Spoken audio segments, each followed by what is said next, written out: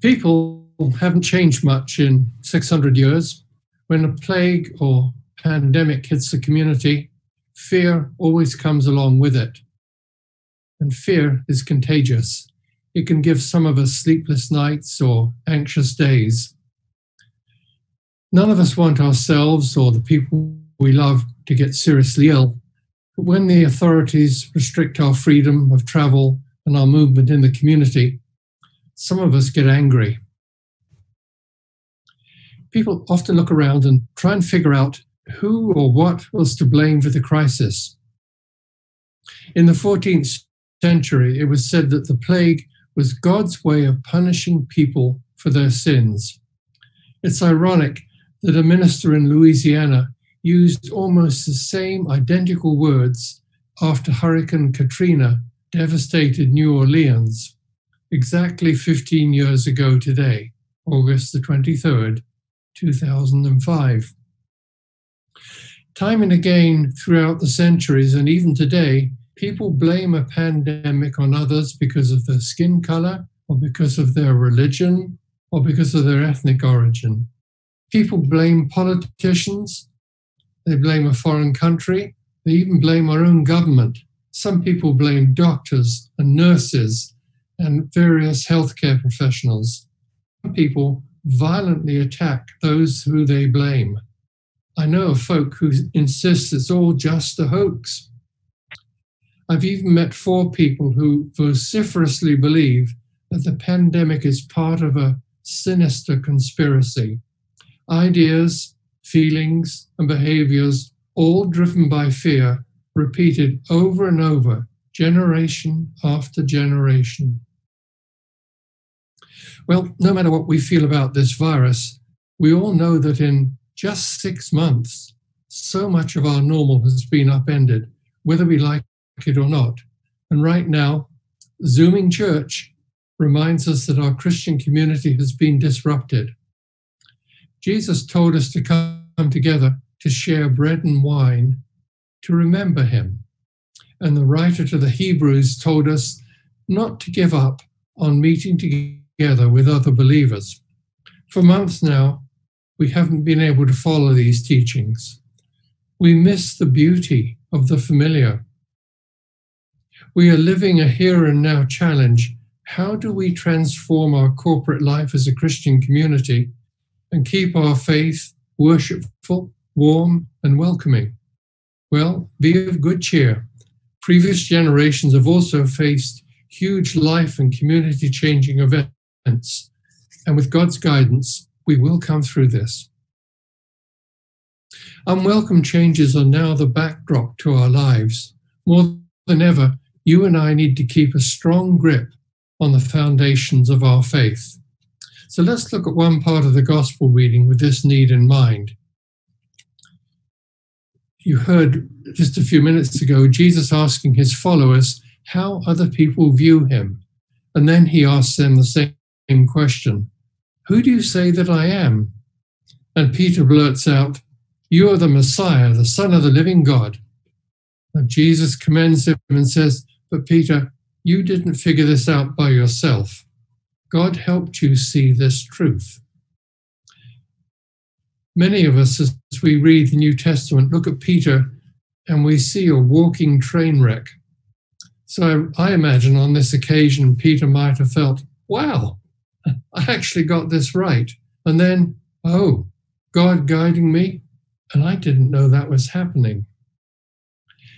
And as the Gospels and the Acts of the Apostles document this way of life for Peter, continuing failures, continuing to do his own thing, and also amazing growth as God continued to inspire him, and in response, Peter became more open to God's Spirit.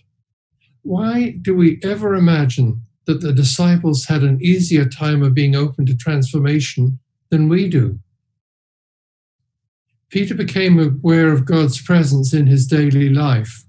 Perhaps this was the first time he became aware of God's closeness.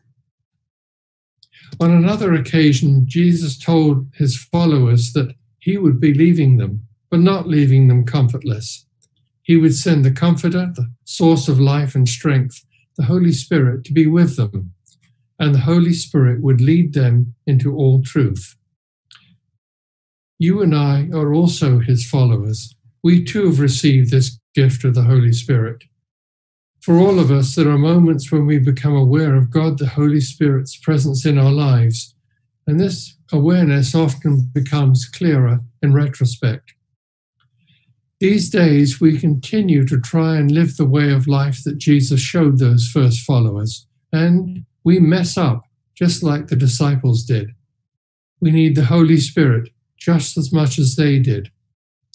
Regardless of all the chaos and uncertainty in today's world, we are not abandoned. We're not left out. We are not discarded, even when we feel depressed, frightened, lonely, or worthless. We need to remember and hold on to the fact that we are cherished. Now is a really good time to become more aware of just what the Holy Spirit does in our lives, day in and day out. When I say our lives, I do mean all of our lives. Recently, I've been reading a book entitled The Explorer's Guide to Julian of Norwich, and it's written by Veronica Mary Rolfe. And in case you're thinking this is nepotism run wild, we have the same sounding name, but spelt differently, so we're not relatives. And as Veronica wrote, Julian of Norwich lived in the 14th century. She was an uneducated woman from a middle-class family, and she was not a nun. She wrote about what she experienced when she was just 30 years old, a series of very clear revelations of Christ's love for her and for all people, past, present, and future. For the rest of her long life, she often went back in her heart and reflected on these life-changing experiences. She was able to help other people with their experience of the Christian faith in the middle of the recurring, deadly pandemic of the 14th century. Okay, Julian didn't experience COVID-19, but she and her family did live through uncertainty and anxiety as they endured the plague 5 times. The first time the plague ravaged her hometown, Julian was a little girl of just 6 years old.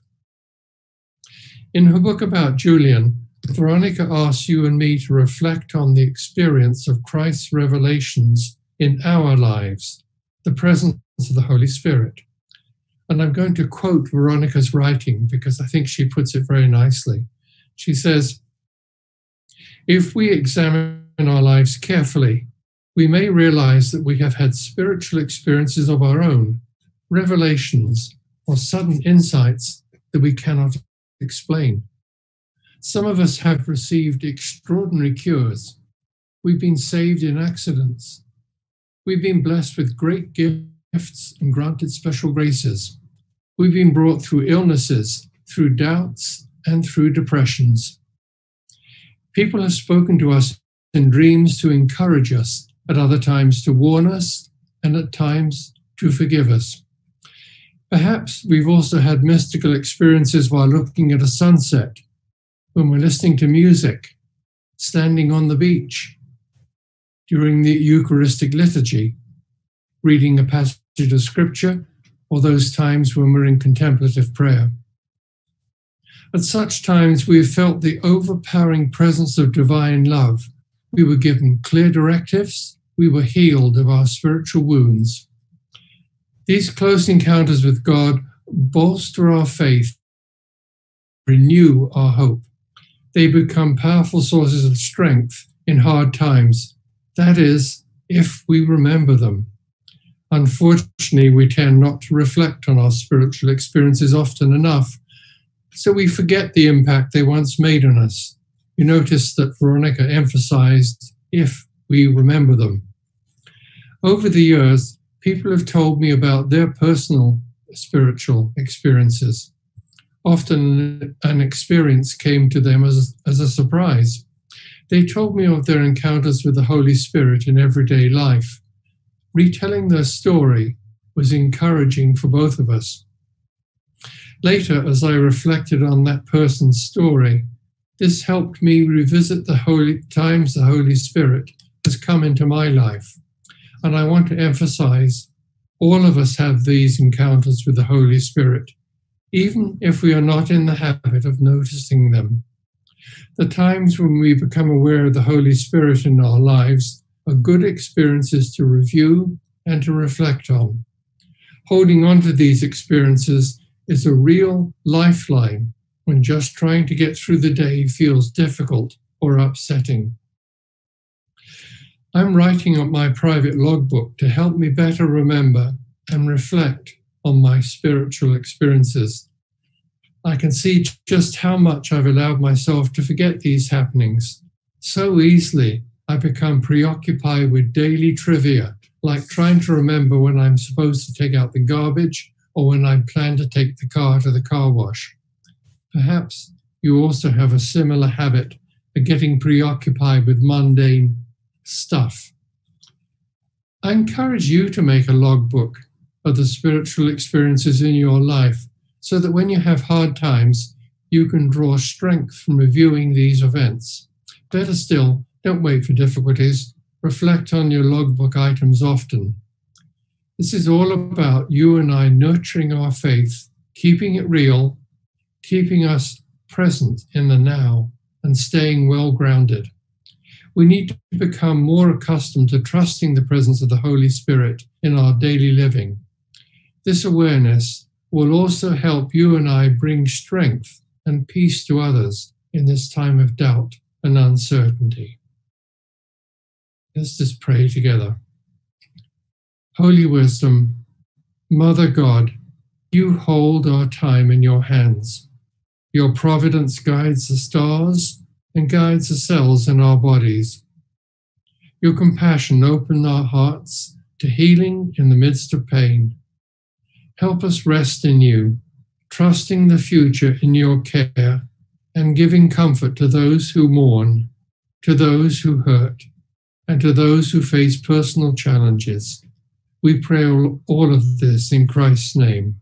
Amen.